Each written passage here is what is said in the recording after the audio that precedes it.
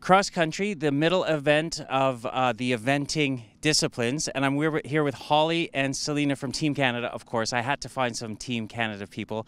Hawley, so what kind of jump is this?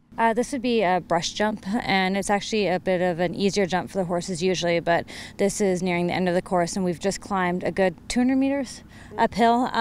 So the horses are actually going to be extremely tired at this point. So from the course builder's point of view, he made us a beautiful just brush fence, so if horses are a little bit tired, they can actually brush through this. But he is making us still stay true to our line because we have to go to another one and then to a skinny fence after. Can you explain the lines to me? Are there easier ones and harder ones depending on the time, penalties and stuff? Yes, so this one actually doesn't have that much of a difference to it, I don't think. Do you agree?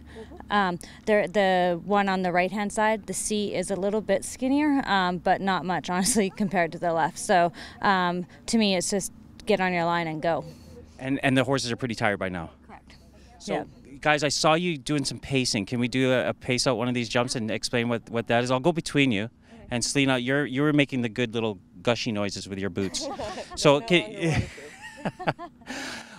explain what you do as you pace things out. We're pacing when we're connecting the two fences in a combination. Wow, geez, come on. 4 is a stride, 1, 2, 3 is another stride. And these are horse strides? Yeah. Every 4 of our steps. My little legs just don't want to do this.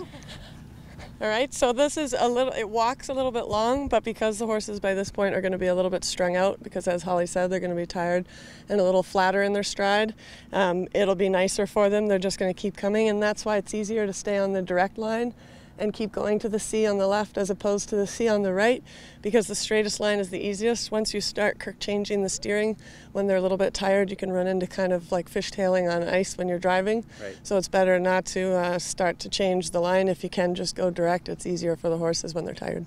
Out of the 3 disciplines, which one's your favorite?